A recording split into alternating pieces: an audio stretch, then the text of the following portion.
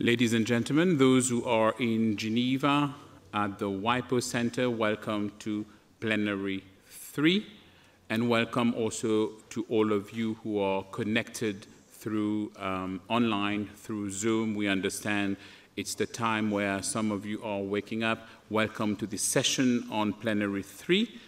Are we on the right track in terms of equality, diversity, and inclusion? So today I switch roles and I'm becoming the chair of this session. And the link, are we on the right track from when? From last year. Last year we had a similar session and we started talking a bit timidly, shyly, and focused on racial equity.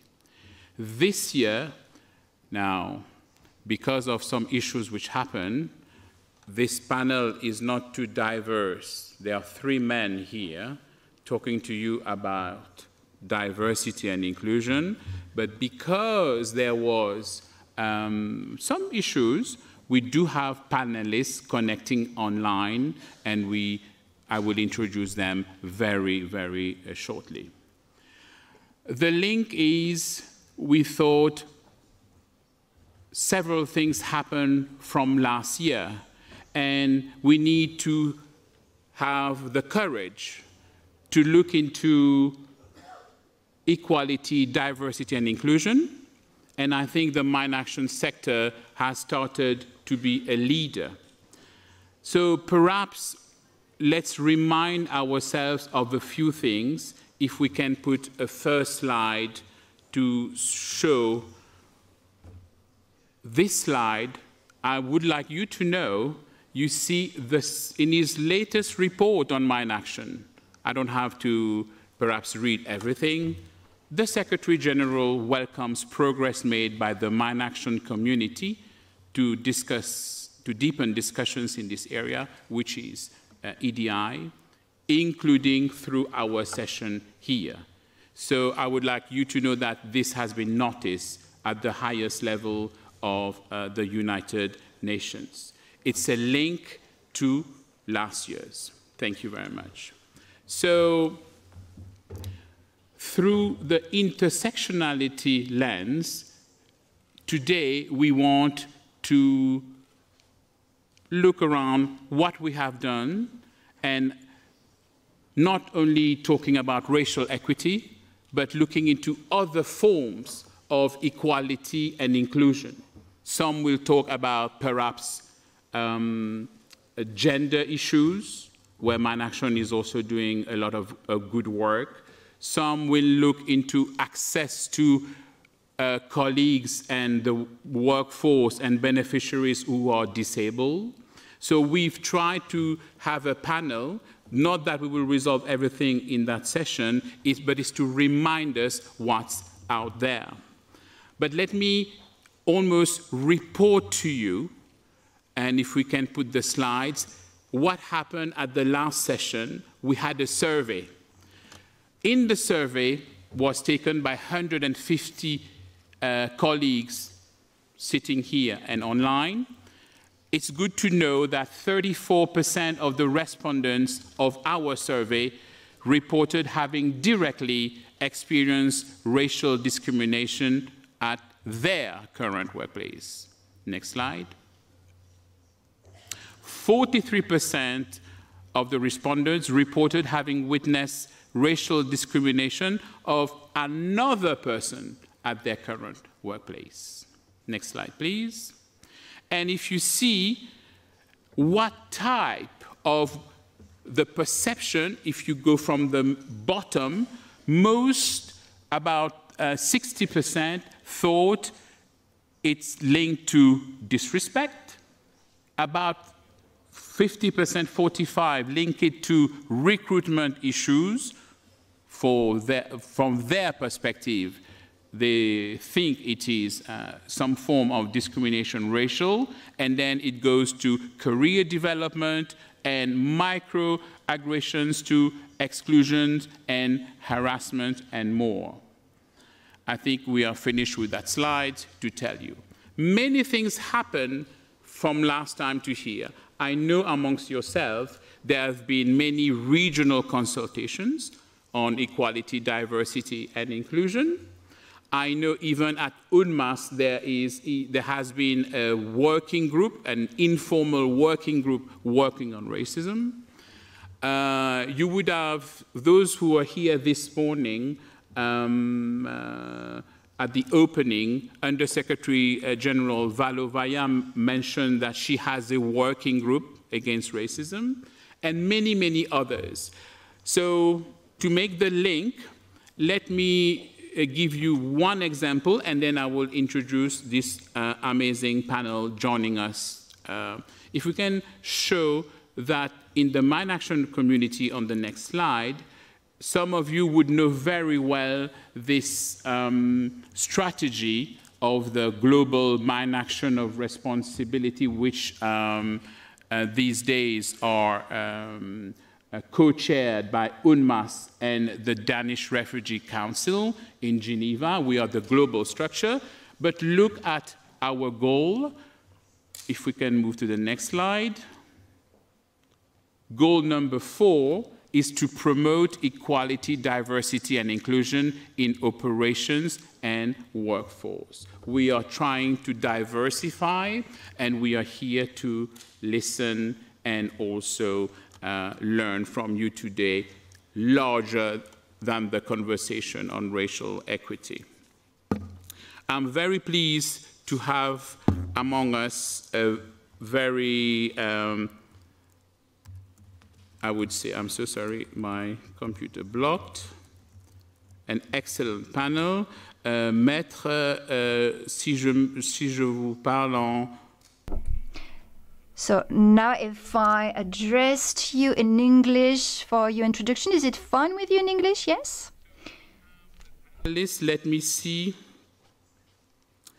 We have on my left, if you are following from Zoom or in the room, Maître Sudi Kimputu, who is the current Mine Action Director in the Democratic Republic of the Congo, lawyer by profession. He's an expert in disarmament and international security, and also a former Deputy National Coordinator on the National Committee on Disarmament and International Security of the DRC. Maître, welcome to this panel. We should have connected, thank you, is it behind me? Thank you. We have connected Assistant Secretary General Martha Elena Lopez, who is the ASG for Human Resources at the United Nations. She has a wealth of senior level international experience in human resources management, and she has also participated in some initiatives of the United Nations on anti-racism. We also are joined, and thank you so much, by Susan John, who is the Chief of Office of the UN Ombudsman and Mediation Services.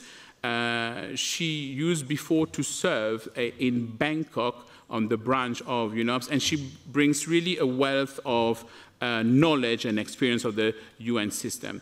A special thank you to Susan is because she was asked to be on the panel as we had a last-minute cancellation on the panel, and we are so happy to have you.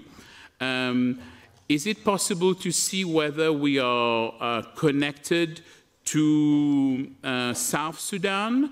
We should have a connection with Mr. Clement Suwali. I don't know whether, oh yes, it is working. Fantastic. Clement Suwali, who is the Humanitarian Mine Action Operations Manager with the Danish Refugees Council, South Sudan Country Program, with 20 years experience, and his work in many countries. I recall Mozambique, Cyprus, Afghanistan, Somalia, and Iraq, and more.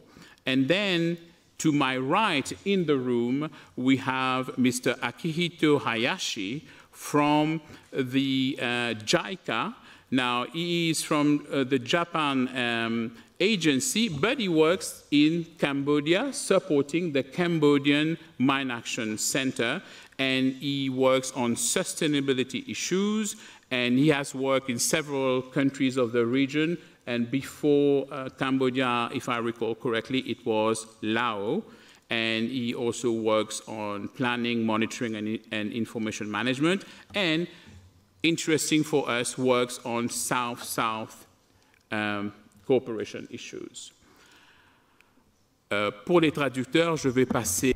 For the interpreters, I will switch now to French. So we will try to do this session interactively. So I will start with Mr. Sudikim Putu. Perhaps if you could talk about the different roles, I would say, yes, what are the roles of the survivors? Some people call them victims. Can they play an important role when it comes to humanitarian response in the DCR, where you are, in terms of assisting? Do we say survivors or victims? What do we say? Could we have your views on that, please? Thank you very much. Je voudrais saluer.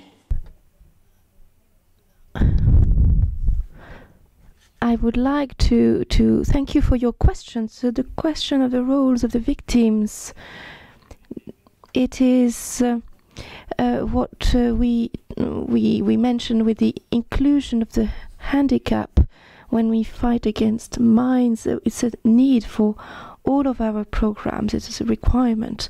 So on this question, for this question, the DRC, the Democratic Republic of the Congo, considers these questions in all of its aspects.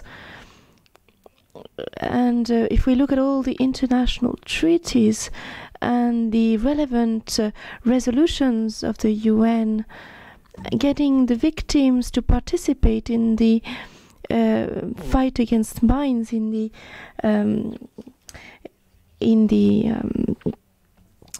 yes, is a way to reduce risks and responsibilities. So it is a way to have a global approach. When we consider all the elements of the society in a non-discriminatory way, it enables us to consider that explosive devices, explosive ordnance, affect everyone without any discrimination. And the victims of these explosive devices need to be informed, need to be aware, so that they see by themselves what are the solutions that can be brought, first of all with regards to themselves, and in order for other people to become victims as well. So this enables us to take into account the threats and the impacts related to explosive devices, explosive weapons. Of course, we will come back to it. There is also this question of gender as well amongst the victims. So this will enable us to integrate the fact that often people are victims of the roles and responsibilities they have in their societies. So, faced with this question for the Democratic Republic of the Congo, we told ourselves that we needed to start with the design of policies, the creation of policies, and this is why in the implementation law of the Convention on anti-personnel mines, there were some incentives for the inclusion of people with disabilities, and particularly the victims of mines and of remnants of war. And the public administration, it led to the exemption of double the income revenue for all companies and all services that give the jobs to the victims, that give employment to the victims. So there are some tax exemptions for these companies. So how can we enable victims to participate in the activities involving victim assistance? So this is a complex question in the DRC. We have two categories of victims. There are victims who support mine action. Other victims actually mix up mine action partners with the people who have placed the mines.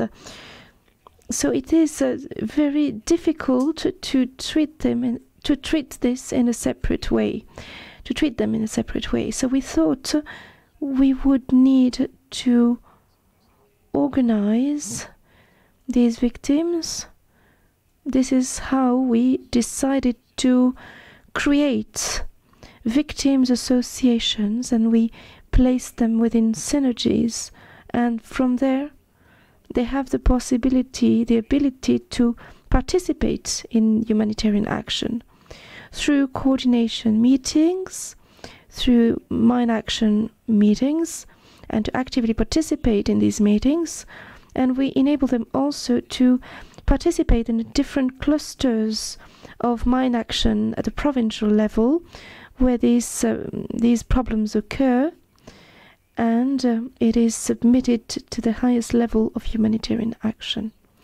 We have tried other experiments that have been successful. And now I would like to take the case of some projects that we have led with the victims in the province of South Kivu in the east of the country, where we gave 2 cows to a family of victims, and these victims had to breed these cows, and once these cows reproduce themselves, we give the little calves to other victims. We try this with goats, and some people are living off this right to this date. For others, they have suffered from war and they have lost their cattle. So these are possibilities that can be feasible, that are doable, that we have tried in the Democratic Republic of the Congo, and we have been successful.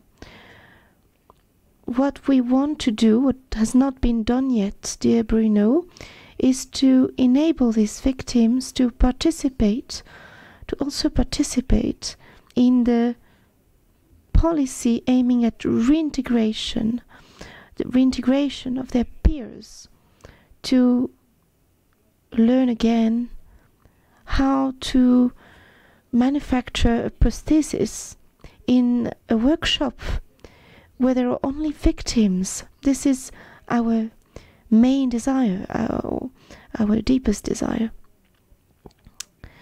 Thank you very much, lawyer. And we do not have much time, but there is another aspect. I was in the DRC not long ago. I did a few visits, and often we see it in the mine action. When we look at demining, I see that it is perceived as a role, as very masculine, manly occupations, manly positions. So can you briefly touch upon the question about how to improve the participation of women in mine action, and if possible, quite quickly, and then we will look at the overall picture. Thank you very much. Right, first of all, we will look at the obstacles, because it is these obstacles that prevent the Congolese women from participating in mine action. The first obstacles are cultural barriers, cultural obstacles, because there are some communities in my country that think that there is a category of work that women cannot do, cannot perform. And even in the army, there are less women, because this is what the community thinks, that women cannot do this type of work, and this has consequences for mine action. There is also what I call something more complex, like some women would like to participate, but they have a feeling of inferiority, be it at a management level or at a personnel level, at a staff level. And also in the mine action, you have the first error is the last error. So you need to know this. At the operations level, you need to be qualified. If you look at the statistics, the statistics of trained women, it shows that we're below what is needed, what is necessary. And a lot of women don't have an interest in that. There is a lack of interest. So these are the main obstacles. So what do we need to do? We have gone a long way. We have integrated in the national strategy the mechanisms, awareness-raising mechanisms and incentive mechanisms for women, so that they will be more able and willing to participate in mine action. We have a gender service integrated in mine action service. So, of course, if we look at gender, there are both men and women, and we need to make sure there is a balance in terms of the participation of women in mine action. We have today the head of the Department of Information Management. This is a woman. But we have also been successful in this policy, because most of the organizations that have worked with us in the DRC, this corresponded to some organizations and was also this policy. We have worked with MOC, that there were entire teams of women, and even DCA that is there. Some women don't want to take leave, don't want to go on holiday. So there is the interest, and as well as all the obstacles I have mentioned. So awareness raising is key, and we're slowly succeeding in order to achieve our objectives. Thank you very much. The Congolese perspective within the realm of mine action. So on the panel now, let's go towards the United Nations, not in mine action. Let's think through, and I would like to see whether we can connect with Assistant Secretary General Martha Lopez. I hope you hear me, Madam. Last year, the session was focused on racial equity. Can you please tell our audience the progress made by the UN in this realm, in broad strokes? This audience is a larger audience, not necessarily United Nations. I think we are particularly interested to know what the UN has done to focus on to address racism and racial discrimination. You have the floor, please, Madam. Thank you, Mr. Chair, and good afternoon to everyone. Just checking that you can hear me loud and clear. Loud and clear. Thank you so much. Good. So let me give you a summary of what we have done to progress the initiatives in this area. So in January 2022, early this year, the Secretary General, Antonio Guterres, launched a strategic action plan. to specifically address racism and promoting dignity for all in the United Nations Secretariat.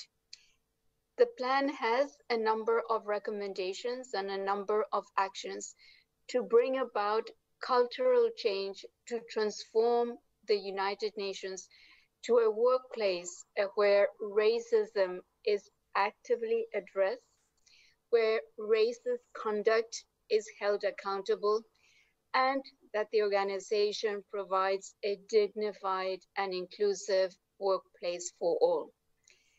The strategic action plan recognizes that addressing racism will take time, requiring a deliberate, systematic, progressive, coordinated, and intersectional approach to its implementation.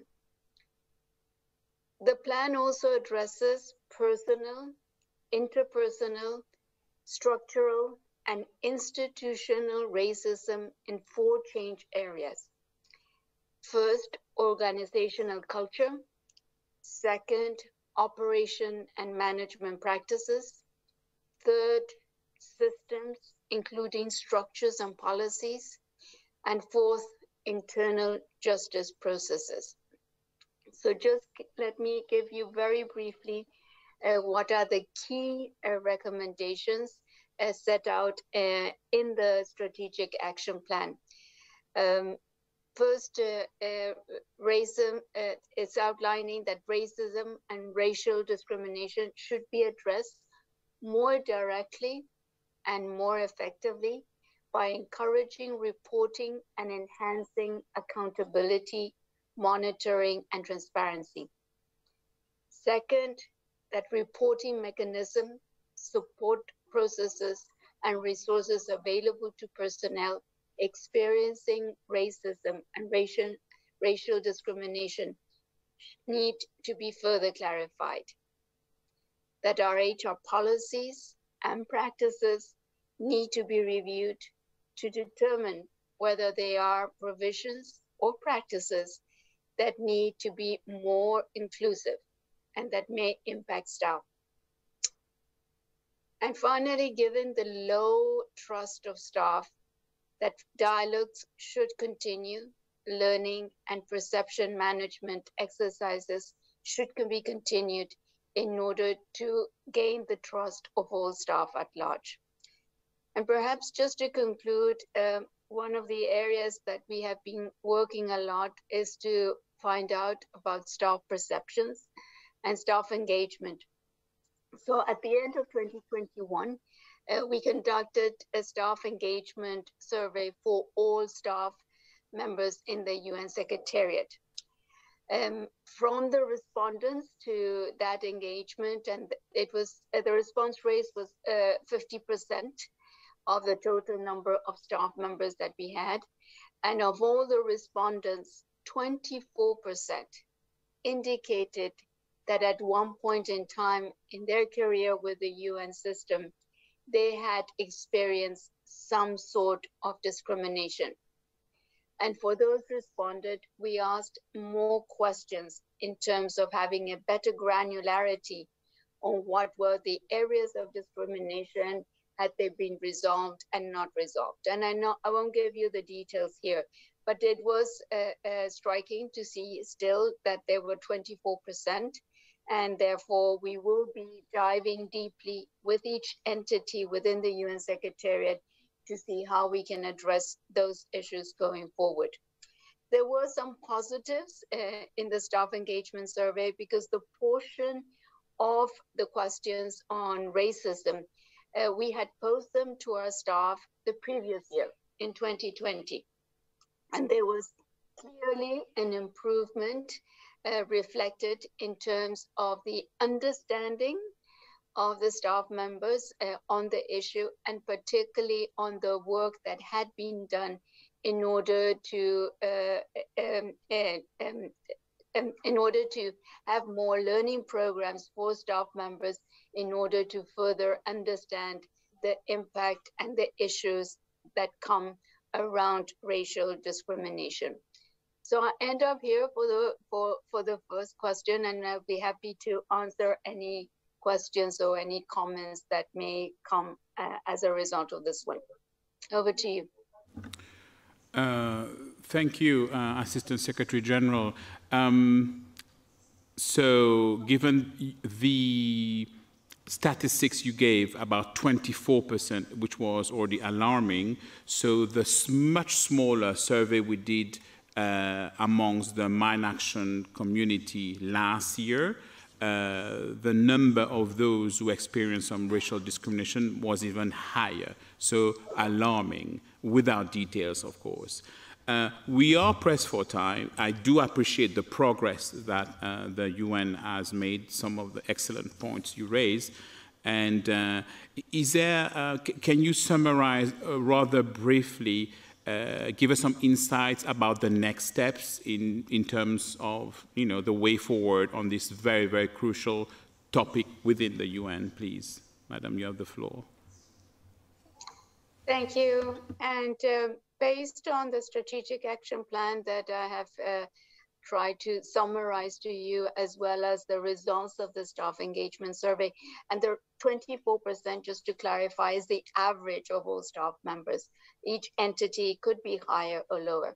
So based on that, we are, as we speak, in the process of having discussions with the Fifth Committee of the General Assembly to establish an office in the Department of Management, Strategy, Policy, and Compliance to do the coordination and mainstreaming of the strategic action plan that I have described throughout the organization.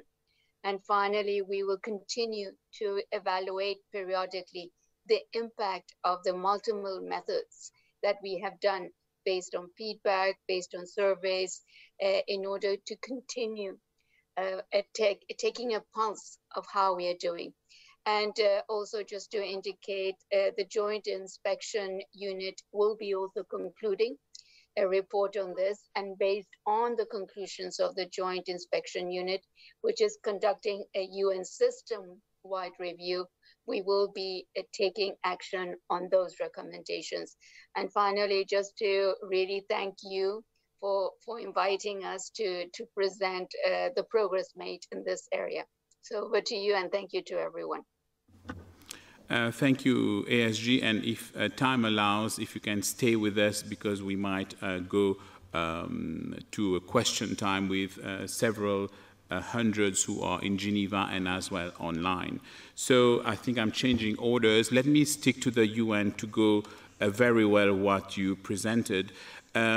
Susan John, Chief of Office at the UN Ombudsman and Mediation Services, in the realm that the ASG mentioned, we know, there's an initiative that your office has been provided to let staff have a space to come together and have conversations about sometimes very, very difficult issue of racism at work. Can you be kind enough to tell us a little bit about this, please? Susan, please. Yes, thank you so much, Mr. Chair, and thank you to all of you. Can you hear me? Actually, not very well, but I see the technicians are kind of turning the sound again. Can you try again, please, Susan? Yes, hello. Is that better? Much better for me right now. Please go ahead. Okay, so just let me know I can speak louder if needed. Yeah, so thank you again. To respond to your question, yes, the Secretary General had asked our office, because we are conveners of dialogues, to provide a space where staff could come together and share their perspectives about racism within the UN, particularly within their workplaces. So obviously this was a big moment when our Secretary General took the stance to acknowledge that racism does indeed exist within the UN system, and he called on all of us to reject and to address racism. He set up this task force on addressing racism and promoting dignity for all. And as part of that, our office was called to do these dialogues. We knew that in order to achieve change, we needed to increase the awareness of staff and their understanding of racism and how it manifests itself. This is the reason why we started these conversations back in November 2020, soon after the task force was set up.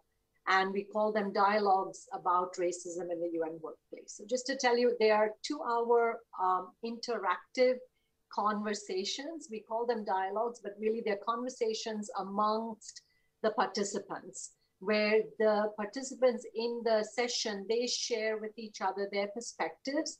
We crafted some questions, and so that allows them to sort of spark the conversation and listen to each other, sharing sometimes very divergent points of view. The dialogues were also modeled in such a way that we were able to collect staff views about systemic racism anonymously without any attributions. And we channeled those to the task force, which was working on this strategic action plan that ASG Marta Elena Lopez just referenced. This way, the dialogues were an avenue for the staff voices to be heard and then to become a source of supplemental data for the task force.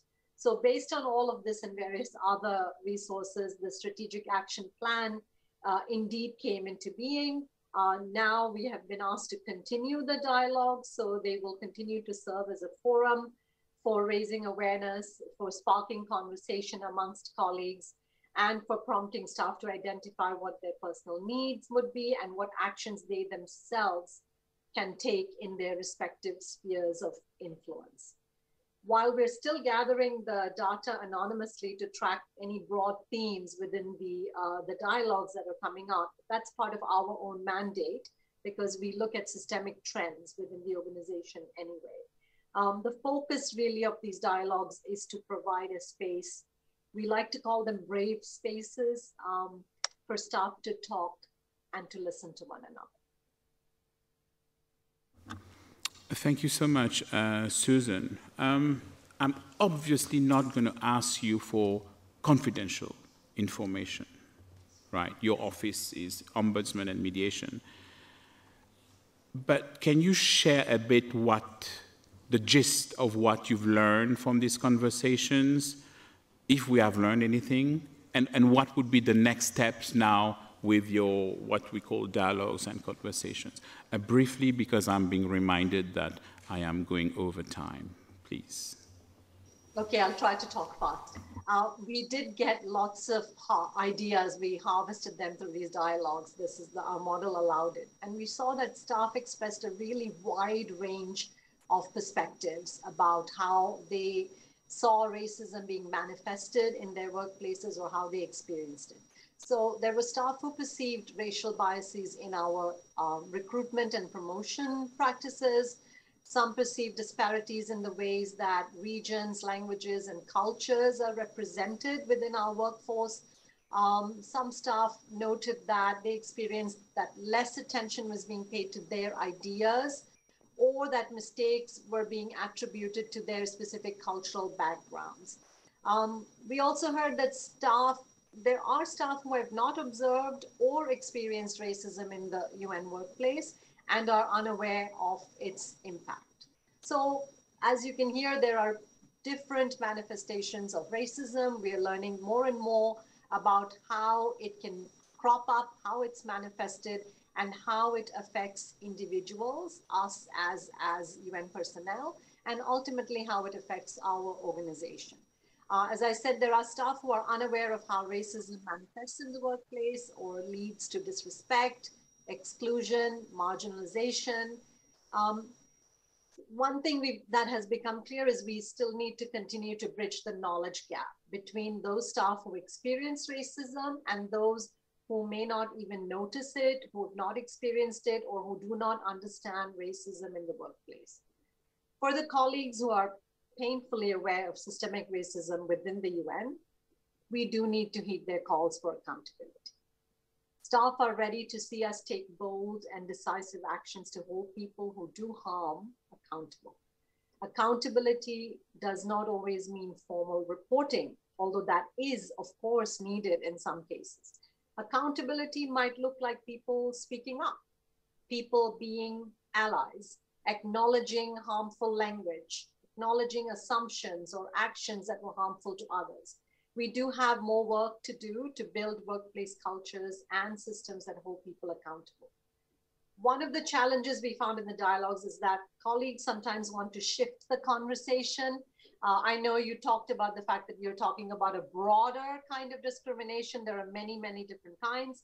We understand that there are other forms of discrimination besides racial discrimination, and there's abuse of power. So we do try to take an intersectional approach that recognizes, of course, that race can intersect with gender, nationality, region, ability, position in the hierarchy of an organization, etc. However, we do try to encourage staff in the dialogues that we convene to focus on racism and have the conversation around that particular form of discrimination, right?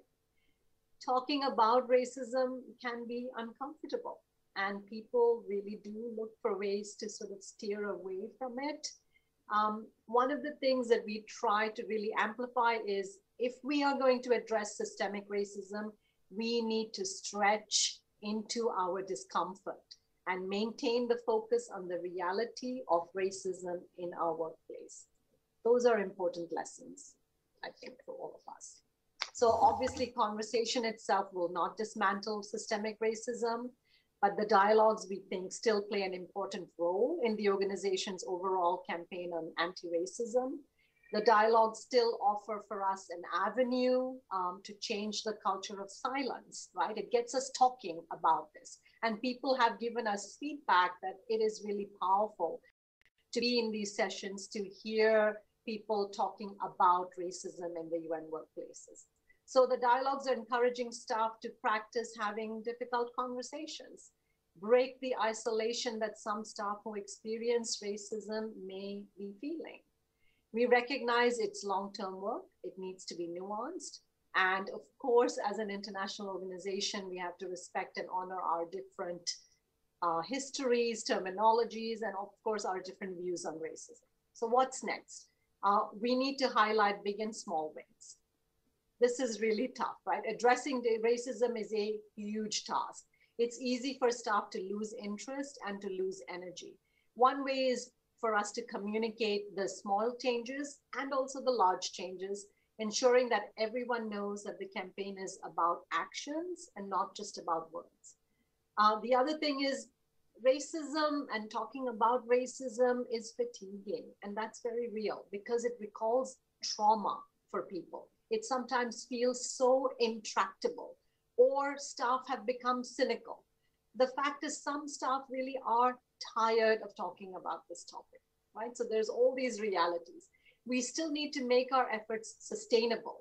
We have to support colleagues who are impacted by racism, and we need to nurture our own sense of hope.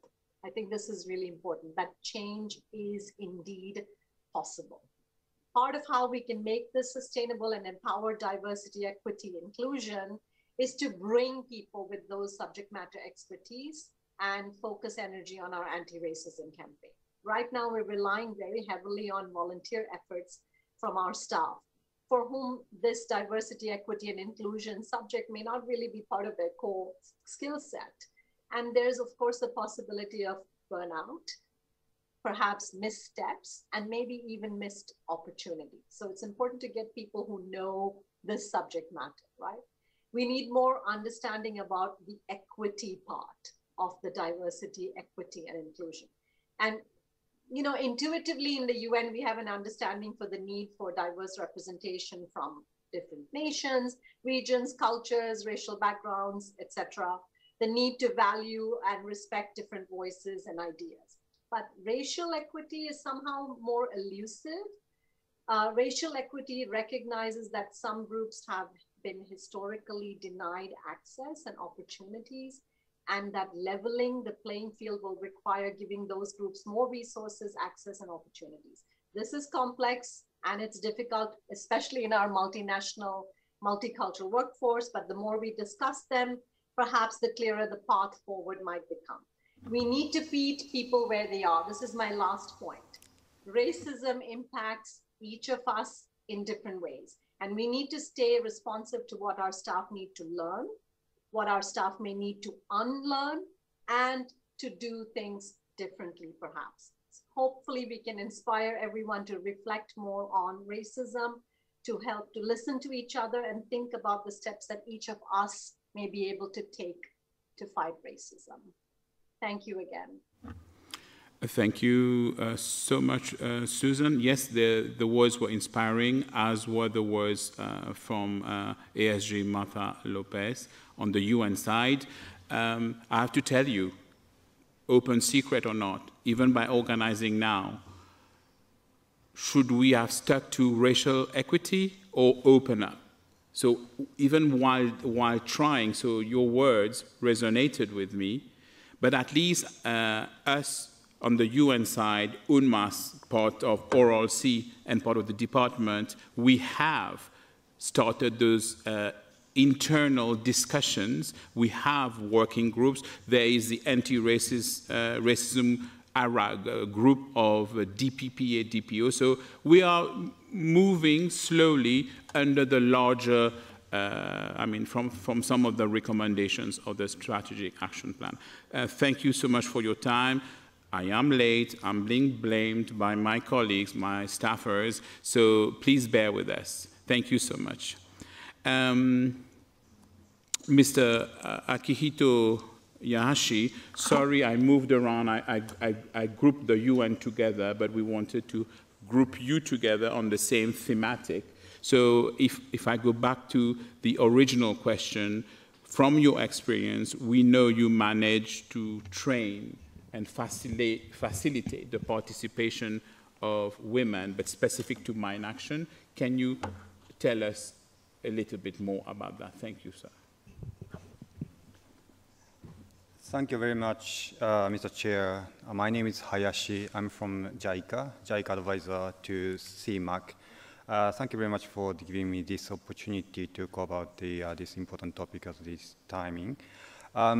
Some of you may not familiar with JICA. JICA is a part of is a government organization of Japanese government. Well, we are implementing the ODA project in many developing countries. Probably some of you are not so familiar because the JICA is the bilateral organization. So basically, we are working on a bilateral basis. But well, since JICA is part of the Japanese government, today what I'm going to talk about is the information is from the JICA also, as well as the Japanese Ministry of Foreign Affairs as a whole. Well, Japan has been one of the major donor countries in the mine action, and Japan is the non-Western donor countries in mine action. So this will probably give me a different perspective on this topic from other donors. Well, in general terms, when Japan provides financial support or formulate programs, well, equality, diversity, and inclusion are always keywords because Japan has been taking a lead to promote the concept of human security. And under the concept of human security, equality, diversity, inclusion are always taken on the top priority. But however, when it comes to mine action, there has been no specific project with particular focus on, for example, gender, race, ethnicity. Unfortunately, a priority is always put on the effectiveness and efficiency of mine action. But meanwhile, in mine action, there are some pacifics that Japan has been focusing on. It is about poverty reduction. This morning we discussed the triple nexus, and I think the Japanese approach in mine action could contribute to this discussion, hopefully. Let me share two cases today. The first is about the assistance to Cambodia. Japan has been supporting the Cambodia in clearing landmines over the last 20 years. The total amount of support reached $200 million US. One of the features in this support is its approach. We call it integrated approach, which include not only clearance support, but also community development support. The community development support means here that project provide training, some training on agriculture or some others, and also construct some infrastructures like community roads and bridges. The reason why we came up with this idea is that there are socially and economically vulnerable people around the contaminated area, especially from gender perspective, that in many cases they are women or female, the residents there.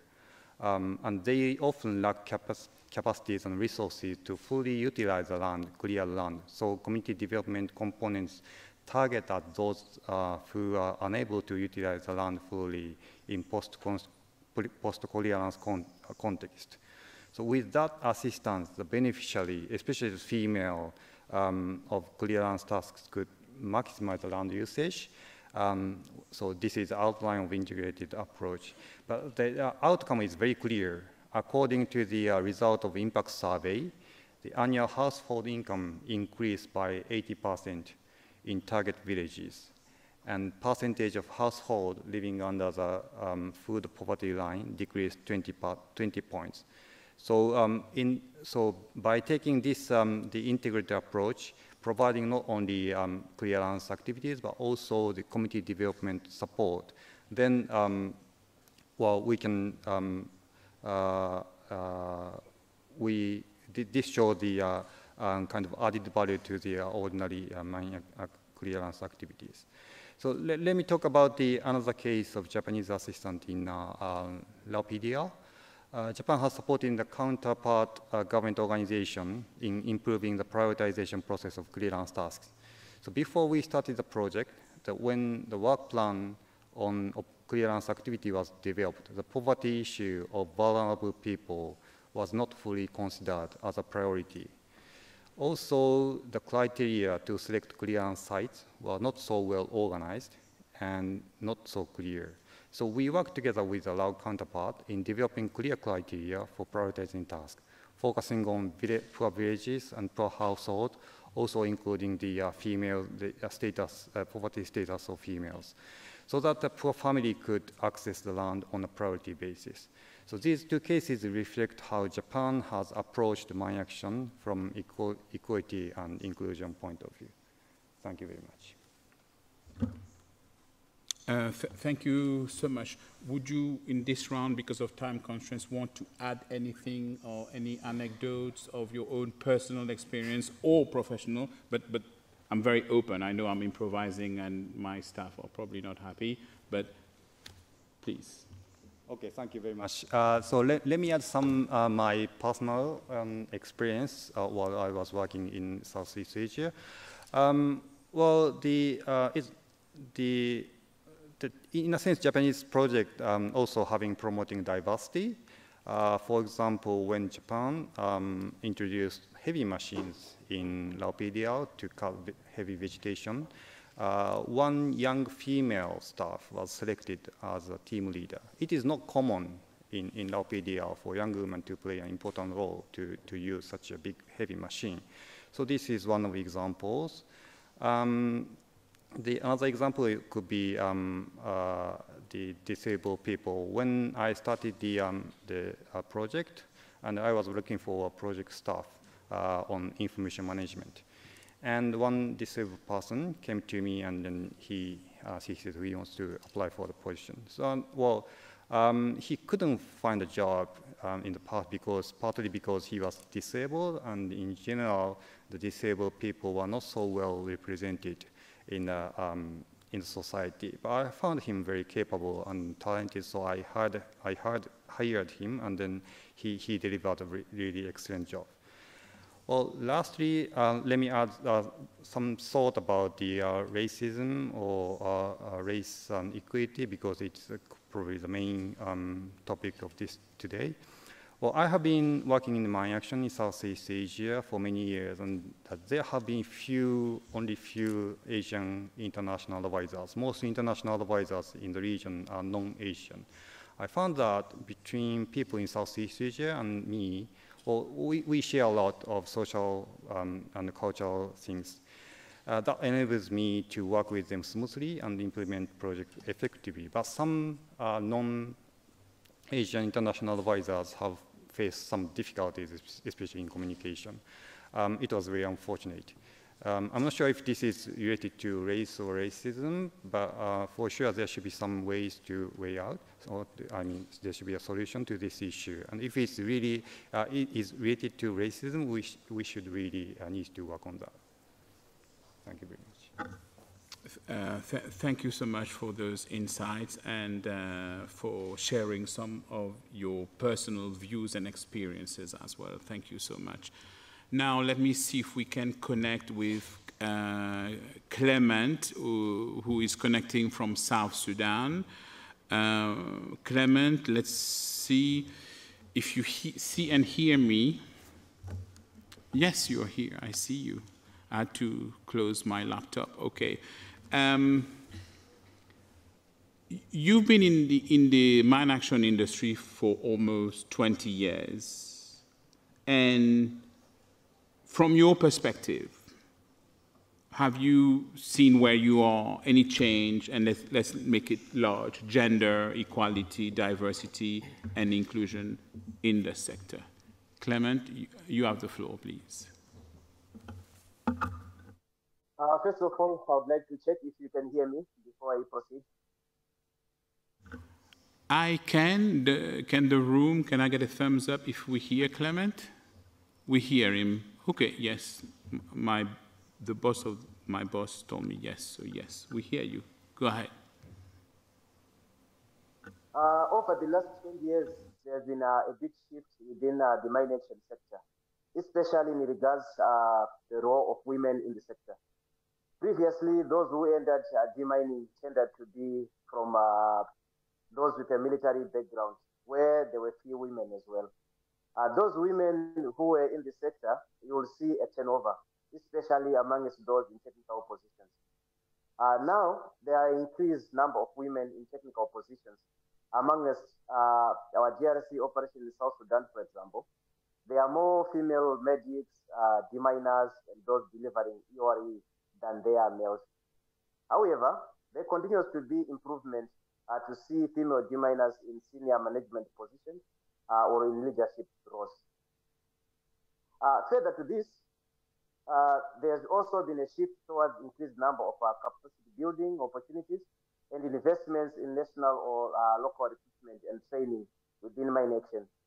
In the past, mine action actors were all international from specific countries. Those who will come will leave little to no investment in national capacities. Why is this important? It is extremely important and valuable to ensure balanced gender and diversity among us mine action operations, as it allows for better representation, access, cultural sensitivity, data collection, and community engagement. In many of the locations we operate, it is not appropriate for women to interact with men outside the family, or when men are way involved in the fighting, leaving women and children behind, who are themselves moving in and around highly contaminated areas by exodus. We need representative colleagues and team members to engage with the range of people across the gender, tribal, and on occasion, religious divides to better understanding and support them. This is particularly for NTS. Finally, it is also important to remember that UXOs affect the entire population, irrelevant of their gender, age, religion, political affiliation, and all their background. UXOs or EOE may have been intended for the military operations, but often they cause harm to people and their livelihoods. However, the vast majority continue to kill and maim civilians, destroy family ties and all communities. Mine action needs to be able to recognize and indiscriminate impact EOS on all persons, and therefore also needs to recognize the value of diverse management, leadership, and the programs to cater to those affected. Improved diversity, technical areas of mine action such as EOD, NTS, and all risk education, and within among us leadership of mine action programs, ETC, will ensure more responsive, effectiveness, holistic mine action programming. I don't know if I've answered you well. Thank you, Clement. You have indeed, and thank you so much for. I know you had to move around to get the better connection to speak to her, but we are very much appreciative of your answer. Now, we are listening to you worldwide, and we are in a room in Geneva. Because of some time constraints, I think I will move to, I know there has been interest. I'm not going to call it a speakers list, but some of you. So let's do a short version of comments and Q&A. I know I already have a few who have wanted. This is the time. But if you can do the short version of your intervention, that would be much appreciated. My staff, you will help me because my eyesight is not that good.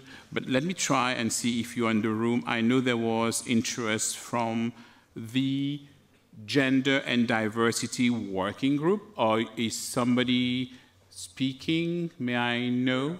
Over here. Thank you. Please, is it a question or a comment? We are happy to hear from you. Muchas gracias. Vamos a realizar. Thank you. We'll make a comment. Talking in the name of the workforce on gender and equality that is composed by Danish refugee countries, the Geneva International Center for Humanitarian Demanding, the Cross Humanitarian Inclusion, International Campaign for Remnants, the Cluster Munition Coalition, Mines Action Canada, Mines Advisory Group, the Mine Action Review, Norwegian People Aid, and the Human Security Network of Latin America and Caribbean, CELAC. Thank you to the panelists for the presentation.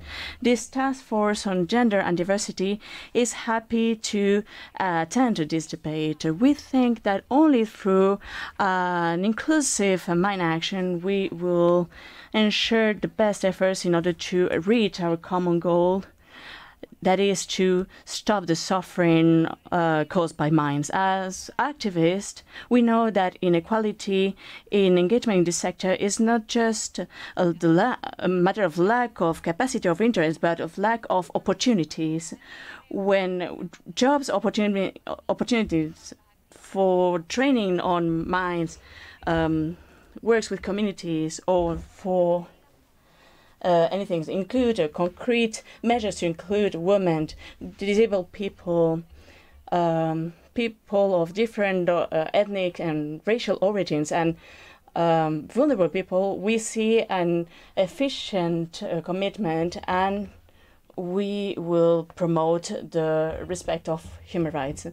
The diversity promotion in mine action requires to go further of age and genders. It should include ethnic origins and other factors depending on the case. Last month, we could organize the workshop Good Practices and Lessons Learned on Diversity and Equality in Mine Action, chaired by the Colombian Mine Action Treaty, among others. This virtual event gathered 100 participants, among others, diplomats, local organizations, including survivors, and international speakers, in order to share experience and learn from each other. We thank all the speakers of these workshops. From their presentations, we understand that when operations are adapted to equality, gender, and diversity, we improve our efficacy. We saw that we are working to include the diversity, but there's a long way to go in order to ensure that the communities affected are protected. We hope to keep the conversations going on. Every effort and the respect of the Convention against mines and weapons only can be reached with a gender and diversity viewpoint. Thank you very much. Muchas gracias. And when you started your statement, which is extremely important, I was glad to hear so many organizations that are speaking on that voice and with these points. I understand we have either a comment or a question from the Palestine Mine Action Center. But I have to look where you are. Palestine, please. شكرا. حاب أعرف عن نفسي. Thank you. I would like to introduce myself. I'm Brigadier Osama. I'm from the Palestine Office for Mine Action.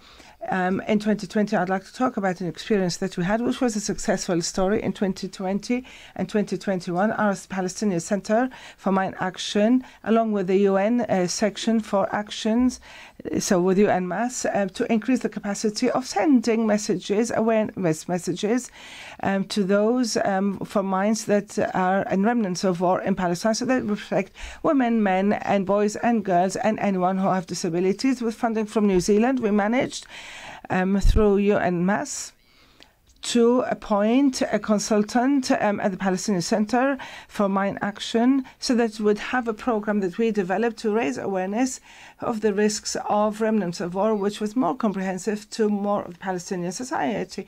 The Palestinian Center for Mine Action, after the training, worked with the gender and center in the ministry in Palestine. So it took 50 volunteers from the most vulnerable societies to increase their training. 70% of those volunteers were women. And those volunteers had to send messages and presentations regarding the risks at schools and other parts of the society, which were defined as vulnerable, especially. Either because they lived from the remnants of war and because they raised concerns because they were close enough to these explosives of IEDs and so on. The Palestinian Center for Mine Action makes sure that there's guarantee of the quality of those awareness sessions, and that they will definitely have inclusion and gender issues taken into account. Our presence and the presence of females in our center means that we can reach parts of the society that we normally wouldn't be able to reach, and therefore we are now able to guarantee that we can, that all society members can reach these messages that would save their lives. Now, after the support that we received from New Zealand, in cooperation with UNMAS and the Palestinian Center, we can now reach to women and children through targeting the feminist centers and the family centers, which is something we couldn't do in the past. We also found that the teams that are mixed of genders are more effective because those women who benefited from it found that they were more relaxed in offering their opinion when it comes to awareness of the risks. Now, in the past, if there's a woman in the team, they were able to present their viewpoints more than if the team was only men. Now, the gender unit in the Ministry of the Interior managed to give its experience when it comes to including the genders and have more equality between the two genders. And also they managed to benefit from the experience of the UN entities in offering interventions when it comes to protecting the child and also general protection issues, and also giving special experience when it comes to HR in increasing awareness when it comes to the risk of remnants of war. Now, as a manager of the center in Palestine, I felt that the funding that we got from New Zealand in cooperation with UNMAS had given us a transitional move from the Palestinian Center over a year. We were trained and we worked in all the provinces in Palestine and the West Bank from the north to the south, where we covered through the center, the Palestinian Center. We carried out a survey, and the survey, we benefited from it because there was 500,000 Palestinians who are in need of awareness raising, because the Israeli army is training in our lands and he leaves bombs there, he leaves remnants of war. Now, there were martyrs, there were people who were injured. In 2020, 2021, there was an acceleration of the injuries, for example, hands and fingers being amputated, which forced us that We must reach all these groups, and the presence of women helped us a lot. I personally felt that women have managed to get our message and reach more people than the men managed. And I really thank New Zealand for this support, which is continued to the state of Palestine when it comes to the mines. And we also like to thank UNMAS, and we'd like to thank you as well. Thank you so much for your remarks. Ladies and gentlemen, with apologies to both the panelists who are here and online, given the time and that we need to vacate and move to the other room, I will not have time to do final remarks from all panelists, with my apologies. But this was an inspiring session. Are we on the right track was the question. Equality, diversity, and inclusion. So it seems to me we are there. There will be some more painful realization. It may be difficult for some. The sector and the UN, I think, are moving towards the right direction. We heard whether it was from government agencies, NGOs, donors, that there is and there should be appetite for more equality, diversity, and inclusion. And I like to tell people usually, use your strengths to help us move forward. Nobody said it's going to be easy, but I just wanted to thank you and thank the organizers of this NDM-UN to have allowed us to bring such a topic at the forefront in such a plenary. I would like if we could thank all the panelists. Thank you very much.